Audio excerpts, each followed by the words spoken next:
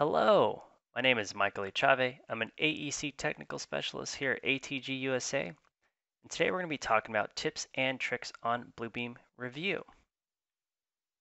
Today's tips and tricks is going to be covering working with spaces. Now, spaces are designed to enable more efficient punch lists and back-check operations.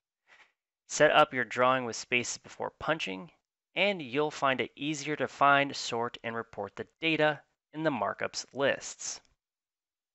Spaces also allow you to designate name parts of the drawing on an invisible layer, and any markup placed inside a space can be organized based on the space they are in. So let's hop right into review and show you how this can be done. All right, now that we're in review, we can see I have a document set open that has some spaces already color oriented for them. And these were already brought out from the design software of Revit. So if you're designing in Revit and you have rooms in Revit, if you have the add-in of Bluebeam Review, you can actually export rooms out to become spaces when you're in the design environment of Review. So now that we're in Review, I brought these spaces out from the rooms already designed in Revit. I can start adding comments to them, and I can show you how these are going to sort down in the markups list.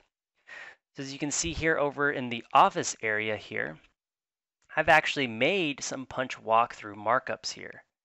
Now when I scroll up the markups lists here, I can see those markups have been designated in a specific area.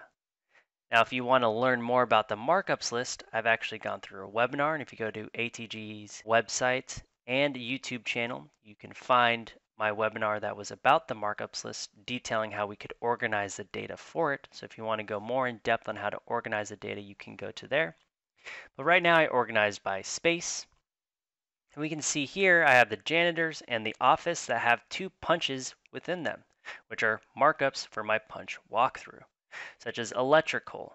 And I can see that the comments specific to this markup that was created for my punch walkthrough, it says incomplete switch installation and exposed wires. So this needs to be addressed, and I've itemized it down here due to the space that's been created. So how do we create spaces if we weren't able to export them out? Let's show you how we can do that. So I'm going to scroll out and go over here to my stair 2 where there hasn't been a space created. So I can simply go over to my panel access bar, then go from there to space, and from space here I can see the fan out of the spaces that have been added, such as the breakfast, hall, janitor, kitchen. I need to create a new one for stair 2. So I can simply go up to the addition button here of add space, and I can be granular by picking points to points. As I go through and do this, missing my columns here, I can then say what is the name of this space. I'm going to say stair 2. I'm going to hit OK, and just like that I've created my stair 2 space. So again, I can go through and click on the spaces that have been created, such as hall, and see where that space is. I can also right-click on a space and create a snapshot of that specific space.